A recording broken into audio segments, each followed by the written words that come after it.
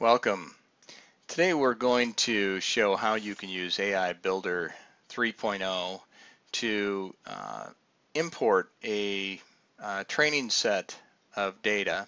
In this case, we're going to use breast cancer, a diagnostic data set, to determine malignancy versus benign nature of various biopsies related to breast cancer. And we are using UCI's machine learning repository of sample data sets. We've downloaded the data, and we've downloaded the associated, several associated images of these biopsies for fine needle aspiration of breast tissue. And we've brought in the data set, and we actually have, I believe, 661 patient samples of 9 different attributes, measured observable attributes of these images, and where the outcome and the final diagnosis, the correct diagnosis, was based on the original findings from the medical doctors that performed these, either malignant or benign. And so what we're doing is we're loading this data in along with the classification into a neural network that is custom designed for this classification. And then we're using that to build an application that's as simple as this. And while we wouldn't use this particular thing in a medical setting, there's a number of qualifiers and things that have to go into it. We certainly can build an artificial neural network, load that data in, train the network, embed that network into a runtime, and then build an application around it. And we've done that in a total of about 3 hours today. And that includes downloading the data. And what this simple application does here is it has the AI Builder runtime underneath along with the trained neural network. And we can just go through and, as a doctor or a pathologist may do, is establish the observable or the observed settings for each of these 9 different values. That's clump thickness, uniformity of cell size, and that's as referred to in these images here. Uniformity of cell shape, marginal adhesion, and while I don't know the detail and certainly have no background in medical evaluation of these types of tissue, I can bring in their data and we can establish this neural network to achieve the same results. Single epithelial cell size, bare nuclei, bland chromatin, normal nucleoli, and mitoses. And so, as you can see from patient 63375, which is the sample number, here was the feature vector or set of observed values for each of these different attributes for clump thickness, uniformity of cell size, cell shape, marginal adhesion, etc. So we've just simply taken these in as columns of data, and with that measured observed value for each of these values, we achieve a class, and we use that to train the neural network. So let's just see if we can put that in. We'll just, for this particular one, we're going to say this is going to be 9, this is 1, let's see, we go 1, and then here we have 2, and 6, and 4, and 10, and 7, and 7, and 2. So we go 7, 7, and 2, and the class is likely malignant, and that is in fact what this original finding was. And so the idea here is that you can use this if we really computed the number of permutations of this particular data set, you'd have 10 to the 9th power of possible permutations. And so the idea is that we can use the neural network to generalize and give us some sense of potential classification for values and potential sets of data that have not yet been seen.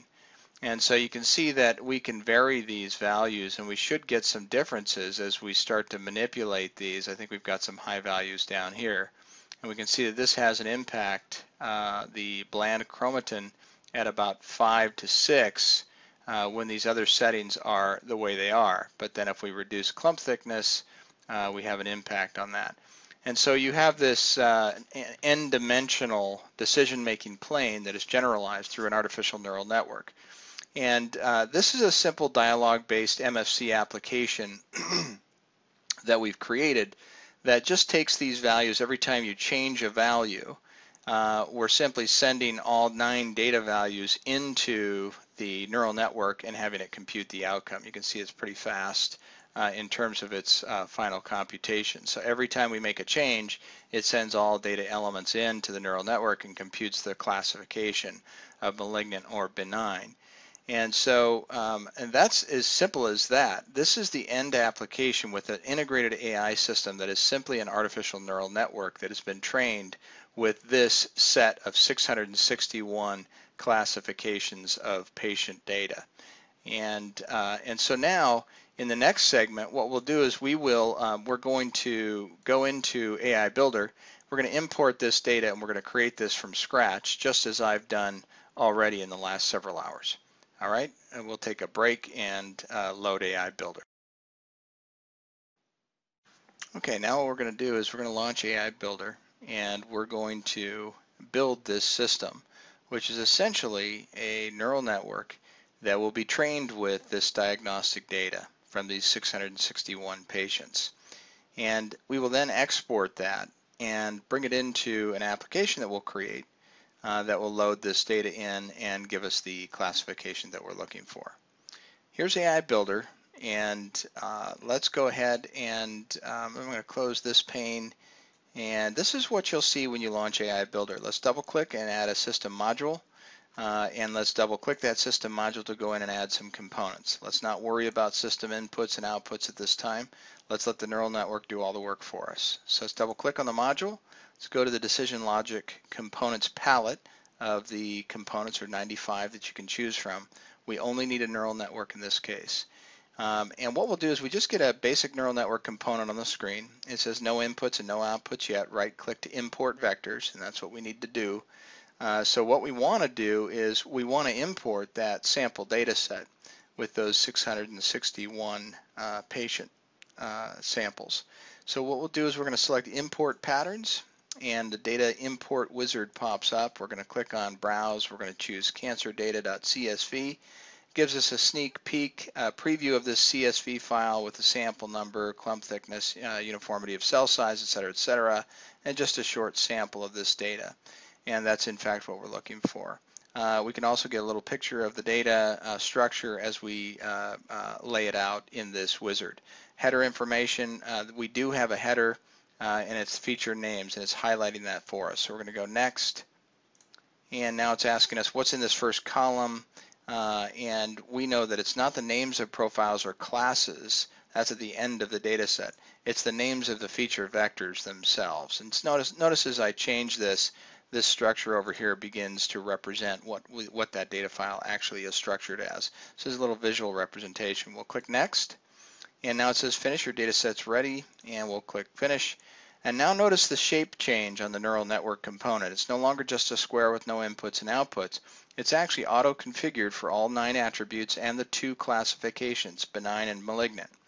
And the data set that we imported, remember, was just the CSV file with the 9 columns of data, the attributes, the sample number, and the classification. And so now what we want to do is we want to show the feature vectors. Let's go into, I think we choose, let's see, right here in Show Vectors pane in the Modify Neural Network pane. And so here are all our imported feature vectors, and there are 660 of those. And notice that it shows actual output and target output. So the actual output was the final column or the classification in that data set. What the target output is the actual output is a computed output. The target output is the classification in the data set.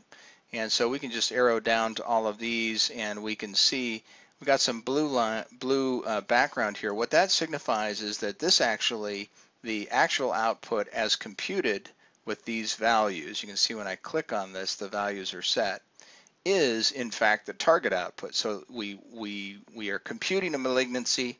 we are actually wanting to compute a malignancy on this training sample here. Remember, this is all training data. And so we get a blue light and we get the blue background on that trained set. And we can see that out of the total vectors of 660 feature vectors in this data set, there are 61 that are already where we need them to be, and that's just an FYI. What we need to do is we need to train this. And so what we're simply going to do is in the Modified Neural Network panel, we can choose Start Learning here or Learn here. It really doesn't matter. I'm just going to go ahead and start learning.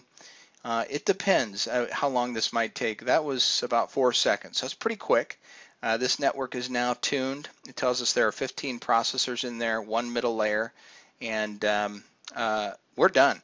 And so we can actually arrow through these, and you can see that as I arrow through each of these feature vectors, the inputs are changed to reflect that particular value. So, and the computation is made. We can see that the benign value is 0.82 and it's from 0 to 1. And the malignancy is 0.740. And we can change this to reflect zeros and ones. If we go into properties, we can say show zeros and ones. So benign is the winner, malignancy is not. But in any case, we're just simply going with a higher value. And so we can arrow through this. I'm just going to use my arrow key and arrow down, and you can see the values change as I arrow down, and so we can test this. And this has to be done, this kind of click and set auto setting of these values to see what the result is. And of course you can see it here as well, the actual output. It has to be done before you connect these to the outputs of the system itself. So what we want to do now is expose these inputs and outputs. This is trained. No need to simulate or anything like that. We just simply do a right click on here, and rather than double click and add outputs and add system inputs and all of that, what we're going to do is just do a right click and say for the inputs, let's just expose all those automatically. And so we've got them automatically connected to the sidewall, and we do the same thing for the outputs, and the benign and malignancy is there. Now if we go outside this module, now that it's connected internally, we can see that here we are. There are all the different settings, and you can change this by saying show values. You can see the values as we connect these, or we can just show the actual name of that. And then we do the same thing we just did internally to the sidewalls of the actual system inputs, outputs of the system. Do a right click, we do a right click on this module itself, and then inputs, we expose all externally. And we don't need to create a new category. We just select no, and there they all are. And so these are now exposed to the outside world. Let's do the same thing for the outputs. Outputs, expose all externally. There we are. They're exposed to the outside world. We are done with this project. We have a trained neural network with 661 classifications, and we now have exposed that component, neural network component, to the inner wall, so to speak, of the system module.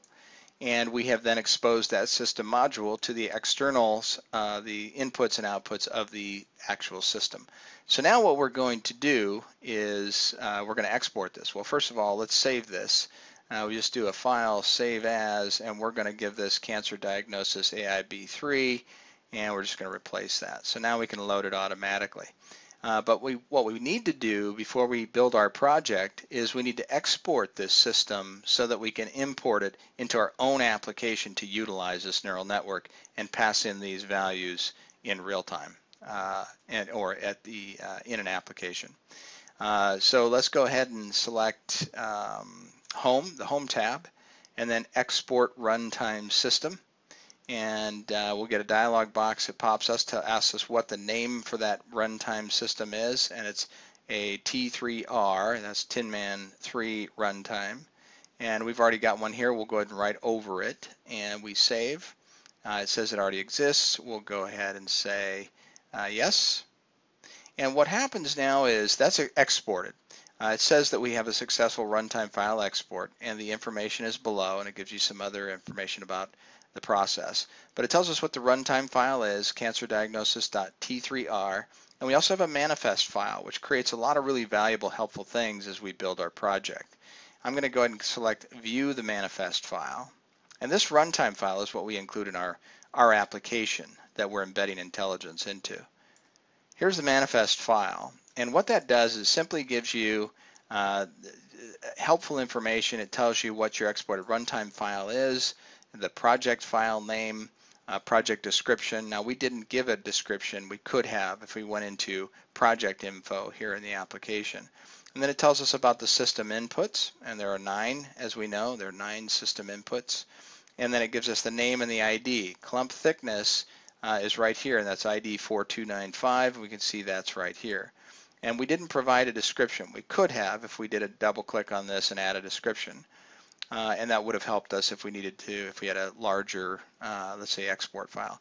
But we also are given some really convenient things here. Here are the system input constants with IDs for copy and paste into your header file. So for our application that we're going to build, we can just simply copy and paste these. It just prepends input underscore to the name, the original name of that system input, and then it associates that ID. Because when we set this value at runtime in our application, we're going to need to know what variable we're setting with what value. And then we get the system outputs. There are 2, benign and malignancy. And then they are also given convenient output underscore names with associated IDs. You can see 15275 is 15275 here. And we need those when we build our application. And we'll do that in the next segment of this video. Okay, so now we're using Visual Studio 2013, and what we're going to do is just create a dialog, a simple dialog-based application that allows us to set all 9 of those attributes. And it's going to be nice and helpful when we load our manifest file that we created when we exported the cancerdiagnosis.t3r file. So simply we want to do a file add, and then we choose new project, and we choose an MFC application. We're going to select a dialogue-based application. We don't need security, development lifecycle checks, and we'll just use static library. And we'll choose next, and then we'll go on and just leave it as a dialogue-based application. I've already done all of this. I'm just going to show you my application. So once the application is created, and I call mine, it's actually just loosely called Tumor 1. And what we're going to do in the application, the main, is we're going to include the AIB3 runtime header file. That's just the only thing we do. And then in the init instance main member function of that application, which is automatically created for you by Microsoft Foundation class library, we're going to just do an include the cancerdiagnosis.t3r. And we're going to call a simple API of TM, that's TinMan, AI system load, give it the name and give it an ID for the system, and leave this last parameter null, which is essentially a return structure that can give you additional information. We don't need to set that today. But TM AI system load, that just simply loads this file and loads your neural network. Everything else here is automatically created for you in Microsoft's Foundation class library for a dialogue-based application. And so let's go back to this main page here. I'm just going to do a right click on this AIB, and I'm going to open it up so you can see it. This is all automatically provided for you. Here are your APIs that you can call for the TinMan runtime. And again, you use the runtime when you've created your own intelligent system like we've just created for diagnostics. And you use that when you create your application and you want to embed that knowledge, that intelligent system into your application. And you can see here's that API call we're calling, TMAI system load. Once we've loaded it, what we're going to do is we're going to set the values of the individual variables, and then we're going to call a system execute function. That's this one here. And then we're simply going to get the system output values. And so we'll call this function here. Everything else we don't need today. That's just 4 function calls. And so let's go into our dialogue-based application. Go into our resource menu. Here is the dialogue. I just added 9 slider controls and set their values from 0 to 10. I have an associated edit box to kind of mirror the value. And then I have a static control that just tells me what I'm setting here. And everything else is automatically managed. So if I go into this dialog box here and I go to the on H scroll, which is horizontal scroll for the dialog, every time I scroll any one of those elements, what I want to do is I want to get the value of the slider. I want to show it in the edit box. And that's right here, set window text box. You can see here's the slider 3, slider 4, slider 5, all the way to slider 9. And you can see what I'm doing is I'm calling, after I get the value of that slider, which is a value from 0 to 10, I then use this AI Builder API, TinMan AI System Set Value, to set this individual define statement. This is the ID of that system input. And remember, this was provided for us in our manifest file. And I just copied and pasted these at the top of this page in our dialog-based application. So when I set the clump thickness input, I just do a right click on this, I copy this, and I'll set this ID. Let's go down here, right here. So when I call this API, set system value, I use that ID because that's what it needs. You can see this says integer ID input for that second parameter. The ID of the AI system was 1. We set that when we loaded it. And then here's the value. And then I do the same thing for all 9 others. And you can see these defines resolve to their value, 5583 for marginal adhesion, 16960 for cell size, etc., etc. So once all these values are set, and we set them every single time that we call execute, we call the system execute function. And that's still within this horizontal scroll function call. And then after execute, we know that our output values have been set. And so let's go get them. And that's get system output value for output benign or output malignant in both of those. And they take a pointer to a floating pointer, a double value. It gives us the value. And then what we do is I've just got a drawing function here that I'm drawing the top part of this dialog box right in this right corner with the outcome. And so I get the client rect, and then I calculate a reduced rectangle over to the right in the upper quadrant there. And I say if the result for benign is greater than the result for the malignant, then I just want to fill the solid rect, give it green, and say tumor class is likely benign. Otherwise, make it a little bit red and say likely malignant, and then release the DC. That is it. So let's run this application, and let's see what we have. Here it is. And now we can get rid of all this mess behind us and just focus on this. And so here we are, and I'm just going to slide that slider. So we're calling H scroll, and you can see that when all of these values are 4, the feature vector is 4, 0, 0, 0, 0, 0, we get a likely classification for benign. And if I set this all the way to 10, you can see that we get a little bit of a change here when we have 4, 10, 0, 0, 0. So this is how we are using our neural network. Each time that we move one of these scrolls, we're actually in the code, we are calling H scroll. That's a normal Windows message inside that dialog box when we use any one of these scroll bars. And again, all we're doing is we're getting the value of the slider. We're setting the appropriate system input value. Once all 9 are set, we call system execute. That computes and calls that neural network with those values and gets the outputs. And then we use those to paint the result. And that is our application. What we're doing is we're loading the TinMan runtime. We have a library underneath this thing. If I go into properties, you can see that in our linker settings, our input is the AIB3 runtime.lib, and you get that when you get the AI Builder application. And then you just make sure that the AI Builder AIB3 runtime.dll is in the same directory as your application. And then in the C++, I think that there is a portion here where we are providing the runtime.h file, or at least showing the directory for where those runtime header files are, my TinMan projects. And that is it. We have just created a medical diagnostic application using 661 data set, trained data feature vectors from UCI's machine learning repository. And we have also, see if I can bring up the page with the images, give us a sense of some of the images that were being observed by medical professionals and where those 9 attributes were being set on the imagery. And then we've got our sample data as well. AI Builder is available. We have it in,